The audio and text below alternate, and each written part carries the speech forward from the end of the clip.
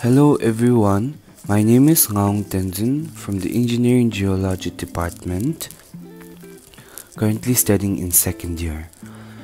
In this video, I will be talking about the geology of Bhutan, that is, the thrusts and faults that are present in Bhutan.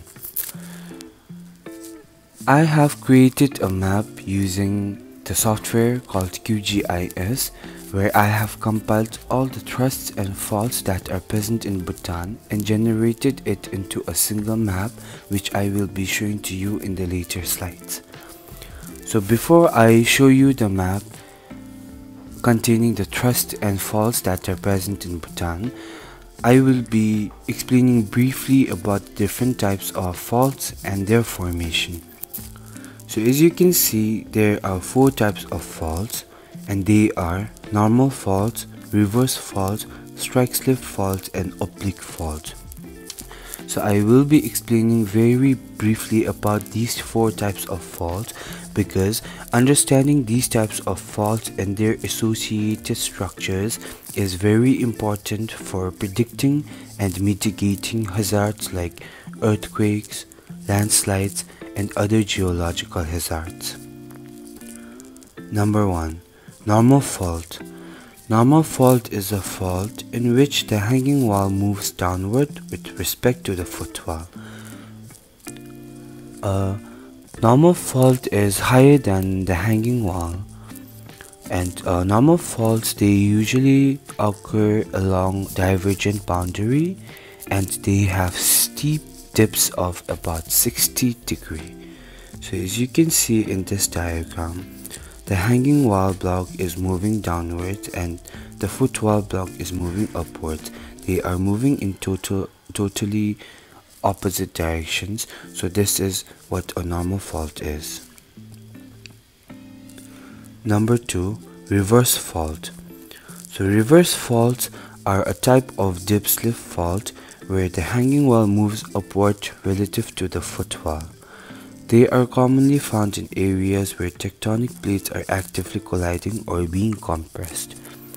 So, reverse faults, they are the type of faults where the hanging wall, they move upward and the footwall, it moves downward. They move in totally opposite direction, but it is completely opposite to what a normal fault is. So we can say that a reverse fault is the opposite of normal fault. So there are two types of reverse faults, that is thrust faults and over-thrust faults. Now moving on to the third one, it is called strike-slip fault. Strike-slip fault is also called as transcurrent fault, wrench fault, or lateral fault. In geology, a fracture in the rock of Earth's crust in which the rock masses slip past one another parallel to the strike, the intersection of a rock surface with the surface of another horizontal plane. Strike-slip faults are widespread, and many are found at the boundary between obliquely converging oceanic and continental tectonic plates. So there are two types of strike-slip faults, which is based on the movement of blocks, and they are right lateral strike-slip fault, which is known as dextral, and left lateral strike-slip fault, which is known as sinistral. On to the last type of fault, it is known as oblique fault. Oblique slip faulting suggests both dip-slip faulting and strike-slip faulting. It is caused by a combination of shearing and tension of compressional forces. As you can see in this diagram, there are four types of faulting occurring in this diagram: A, B, C, and D. A is the normal fault, B is the reverse fault, C is the strike-slip fault, and D is the oblique slip fault.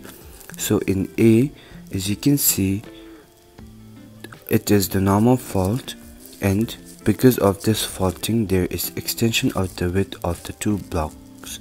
So it is caused due to tension force. And in the B, reverse fault, As you can see, there is shortening of the two blocks, so that there is shortening of the width of the two blocks, which is caused due to compression.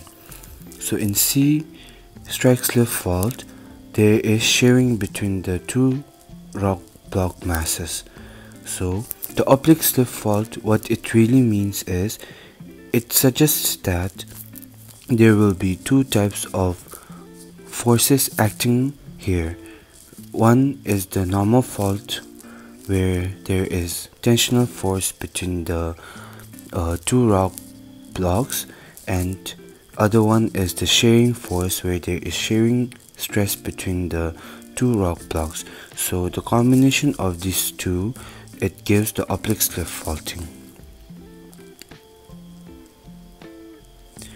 Thank you. That will be all about the types of fault and their formation.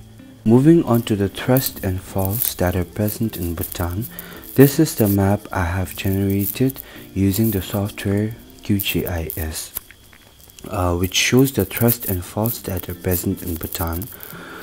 So the thrust and faults I have marked on this map is gathered from my classmates, which we have already presented in a flipped class session, and I have gathered all the information from other group members in my group and gathered it as one, compiled it, and then I have generated this map to show all the thrusts and faults and locate it on a single map, so that it will be easier for all of us to understand and locate these thrusts and faults easily.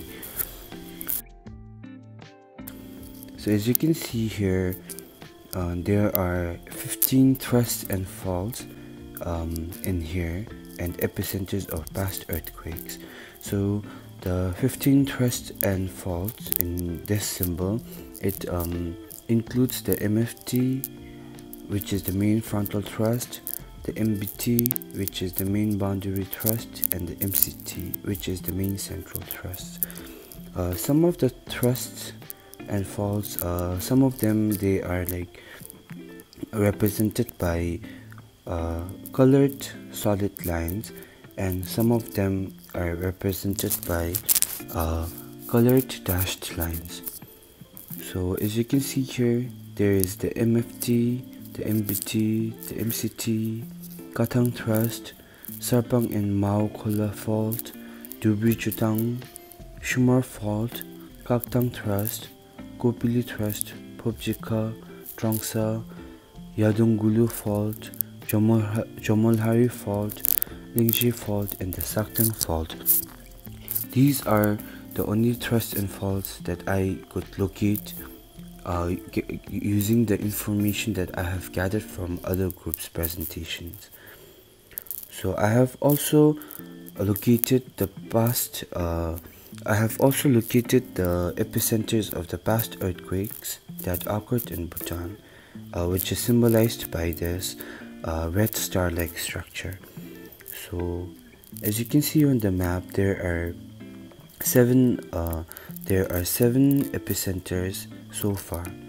2 on the western side, 3 on the eastern side, and the other 2 on the south part of the eastern side of Bhutan. So there are in total 7 epicenters. So this is the map that I have generated using QGIS, gathering all the information from other groups and locating the thrusts and faults that are present in Bhutan. Thank you. That will be all for my presentation.